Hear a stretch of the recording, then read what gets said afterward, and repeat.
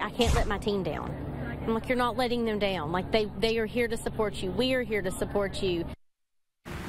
East Texas high schools are coming together for a barbecue competition and to help, as one of the participants is set to have a kidney transplant. East Texas News Weekend's Alex Weister introduces us to Levi Matlock and this event with a bigger purpose. It's just a bigger purpose than just cooking barbecue. Levi Matlock has been into culinary arts since middle school. His whole life he has struggled with kidney issues, but in May his only kidney began to fail and he was put on dialysis. Needing a kidney donor, his oldest brother stepped up to donate.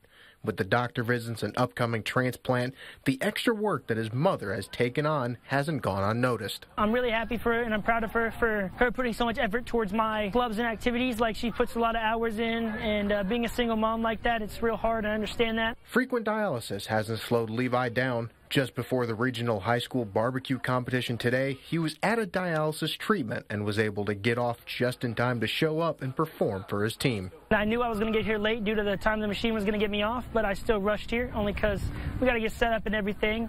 I'm also team captain, so I believed it was my obligation to show up and help. This is the second year in a row Athens High School has hosted the competition, this year looking a little bit different as the concession proceeds are going towards helping Levi and his family with the transplant, something culinary arts teacher Lisa Ramsey says is bigger than barbecue. It gives you even more of a purpose to see them do something besides just cook barbecue. When you see them actually, hey, can we walk around and sell something? Can I bring something for somebody? What can we do to help? Everything they want to do to help Levi. Mike Erickson, who founded the National High School Barbecue Association, didn't expect the group to grow into what it is, but is grateful to see the students use their skills to help others. It's been awesome to see the kids and the stories, and this young man really deserves it. And knowing that what we're doing today and the kids are doing today is going to influence and help him, and he's going to remember it. Alex Weister, East Texas News Weekend.